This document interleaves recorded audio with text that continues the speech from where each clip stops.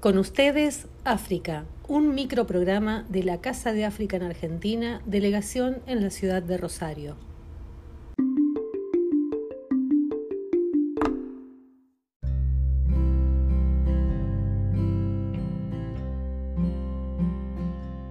La Asamblea General de las Naciones Unidas establece el diseño internacional para los afrodescendientes desde el 1 de enero de 2015 hasta el 31 de diciembre de 2024. El tema del diseño internacional para los afrodescendientes es Afrodescendientes, reconocimiento, justicia y desarrollo.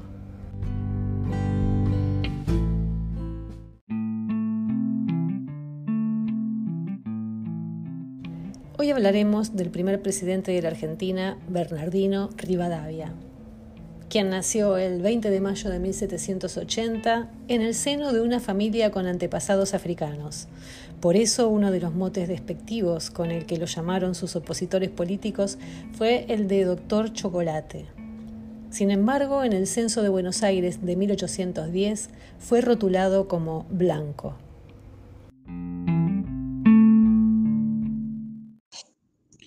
Bernardino Rivadavia, que nació en Buenos Aires en 1780, hizo estudio de leyes, pero no hay antecedentes de que se haya graduado. Sin embargo, comenzó a desarrollar actividades mercantiles y públicas en el sentido que en las invasiones inglesas 1806-1807 participó como teniente en un cuerpo de gallegos. Luego estuvo en el levantamiento de Santiago de Liniers, apoyándolo. Estuvo con el triunfo de la Revolución de 1810, si bien él se mantuvo un poco en el medio de las posturas políticas de ese momento de la primera Junta de Gobierno. Miren, ha sido ministro secretario de Guerra, Gobierno, Hacienda, y finalmente le otorgaron una gestión diplomática en Europa destinada a que se tomara conocimiento y se reconociera fundamentalmente, políticamente, al gobierno de las Provincias Unidas. Ahora, él cuando estuvo, particularmente en Inglaterra y Francia, tuvo una fuerte influencia del ideario liberal. Cuando vuelve en el 21, en 1821, ya lo vuelven a nombrar en el cargo político. Su pensamiento era centralista y unitario, ¿verdad? Y entonces eso también le ha llevado, o le llevó en su momento, a ciertas discrepancias con la figura de José de San Martín.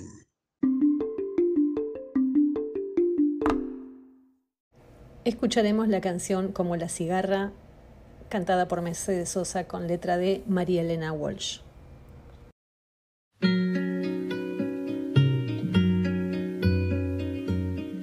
Tantas veces me mataron, tantas veces me morí, sin embargo estoy aquí resucitando. Gracias estoy a la desgracia y a la mano con puñal, porque me mató tan mal. Y seguí cantando, cantando al sol como la cigarra, después de un año bajo la tierra, igual que sobreviviente que vuelve de la guerra.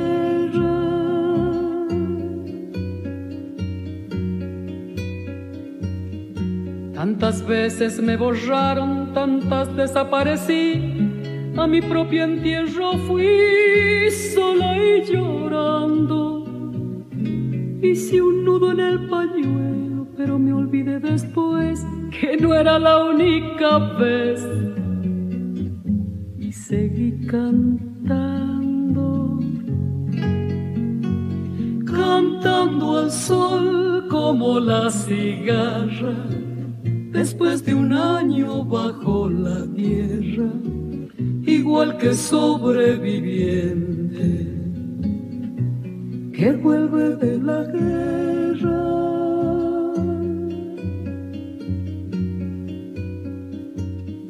Tantas veces te mataron, tantas resucitarás, tantas noches pasarás desesperando.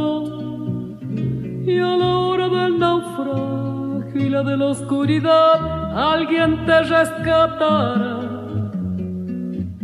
para ir cantando, cantando al sol como la cigarra, después de un año bajo la tierra, igual que sobreviviente que vuelve de la guerra.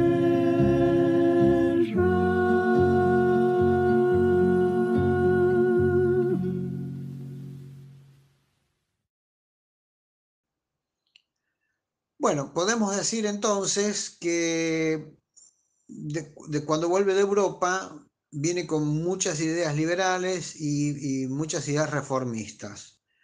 Por ejemplo, estableció un sistema representativo, el archivo general, una institución de crédito público, el registro oficial y estadístico, fundó bibliotecas, departamento de ingenieros y fortaleció y fundó la Universidad de Buenos Aires. También tuvo muchos proyectos en cuanto a la inviolabilidad de la propiedad, libertad de imprenta y seguridad individual. Es decir, ha traído todas unas ideas liberales que aquí eran muy disruptivas porque estábamos todavía con la influencia de la colonia española. Ya dijimos, no estamos haciendo un análisis de su historia política, fue figura principal del Partido Unitario y eso básicamente nunca le permitió tener un apoyo en el resto del país que no fuera la ciudad de Buenos Aires, que por ese entonces era importante, pero en el resto del país no consiguió. Esa política muy cerrada y alguna gestión errónea que se le adjudica con respecto a la firma del Tratado de Paz con Brasil, nación que había sido derrotada militarmente en una sangrienta guerra, le obligaron finalmente por allá por 1827 a presentar la renuncia. Luego volvió a Europa, volvió al país, pero ya las presiones políticas lo obligaron nuevamente a alejarse y finalmente murió en Cádiz. Escucharemos la canción Yo vengo a ofrecer mi corazón de Fito Páez.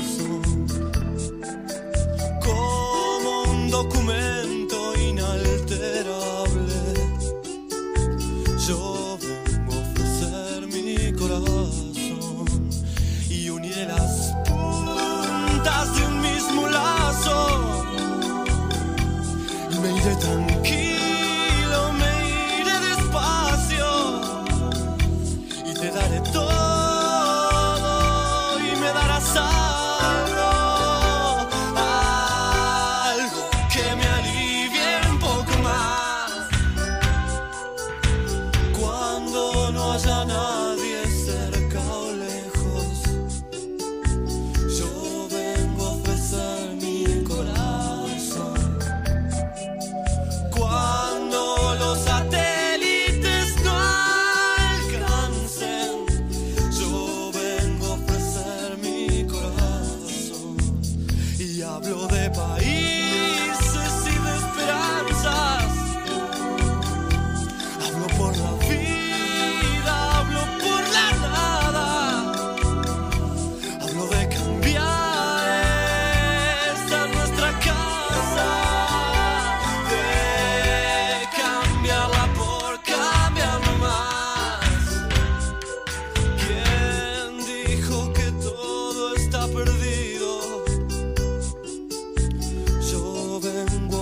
romper mi corazón.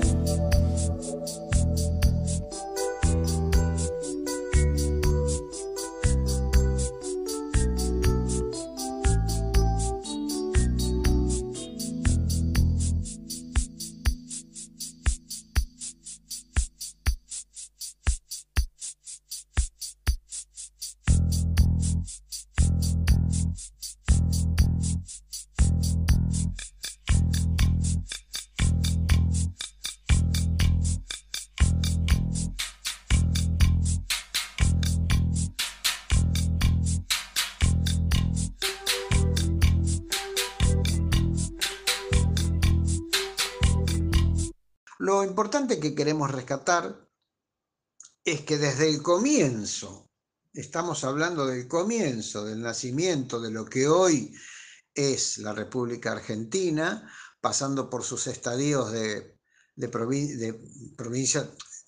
Provincias Unidas del Río de la Plata, y también que tiene que ver ya en las invasiones inglesas, es decir, también está asociado a la historia desde el propio virreinato.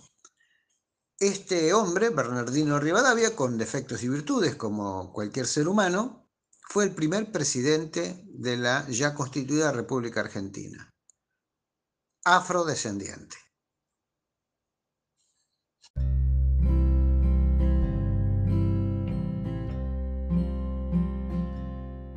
Cuando hablamos de afrodescendientes argentinos, hacemos referencia a descendientes de afros esclavizados que vivieron y trabajaron en este país y cuyos descendientes siguen viviendo y participando en la construcción de esta nación. Al nombrarlos le damos entidad, ser y destruimos la idea común de que en Argentina nunca hubo negros o todos los negros desaparecieron. Se habla de héroes, ya que se pretende demostrar que ha habido en la construcción del país muchos y muchas afrodescendientes argentinos que participaron en las luchas independentistas, que formaron parte de los ejércitos que compartían una idea y un ideal de país con los demás ciudadanos.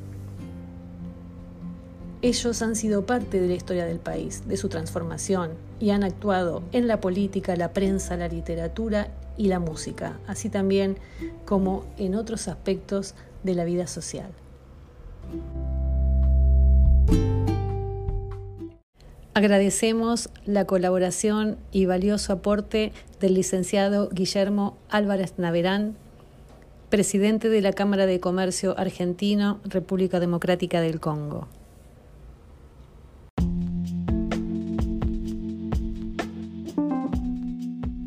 Con ustedes, África es un programa de la Casa de África en Argentina, delegación en la ciudad de Rosario, provincia de Santa Fe, República Argentina.